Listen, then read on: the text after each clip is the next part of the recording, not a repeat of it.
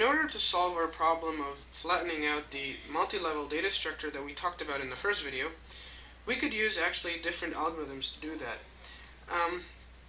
The most obvious approach involves traversing the entire list or entire data structure and going over every single node once, copying it to a new data structure, and creating that single level data structure that we need, which is the solution to our problem.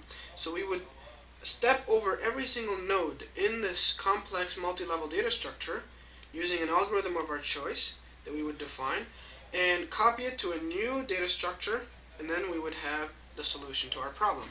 And to do that, you could actually even use a depth first traversal or a breadth first traversal, and with certain modifications, of course, to these algorithms, because of course our data structure is not entirely a tree, nor is it a doubly linked list per se. It's actually a hybrid of both, like we said. So a tree would essentially involve nodes on different levels, and they would be connected by a parent-child relationship.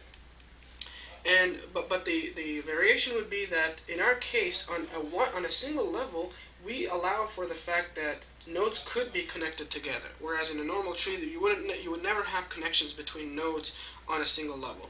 And so this is a slight variation that we have here, and you have to accommodate for that in your traversals, and just make sure that you go over all the elements. Now this is slightly complicated. What we're going to do is we're going to actually use a more efficient, it's actually easier to implement, and it's also quite efficient too. So the algorithm we're going to be using is the following. So the first thing we're going to do is we're going to start at the head of the list, at the beginning of the list where head is pointing at. So let me just draw our data structure, our multi-level data structure, so I could illustrate what exactly we're going to be doing in that algorithm. And we'd have here, and instead of actually listing all the other nodes in this particular list associated with this child, I'm just going to put 3 points here. Okay, so there would be other nodes right here, and there would be a list forming. Then every child could potentially have its own list going downwards and so on and so forth. So this is what we're going to do. The algorithm starts as follows. The first step you do, you start at the very beginning, at the head of the first level. So head of the first level. And the next step is you create a while loop, and you say while I am not at the very end, so this is our tail here, and you say that while I'm not at the end of the list, at the end of the first level, or the tail, while I haven't reached the tail yet, this is what I'm going to do. I'm going to look at every single element, and I'm going to add its child along with the list it's associated with. If you add simply the child and you actually update the pointers, the next and previous, then essentially you've copied the entire list associated with that child. You would add it to the end of the list that you already have on the first level. So this is what we're going to do. We're going to copy that child along with its list, and we're going to copy it right here, update the pointers accordingly. So we'd have a pointer going next from here and one going backwards from here. And then also take your tail and make it point to the very end of this child's list. So make it point to, for example, at the end right here, and make it point right at the end. So right now we've effectively taken this child node, this node's child list, and copied it to the end of our list and updated our tail. So we've effectively covered that child. Do the same for every single node. So while you're doing this, move to the next node.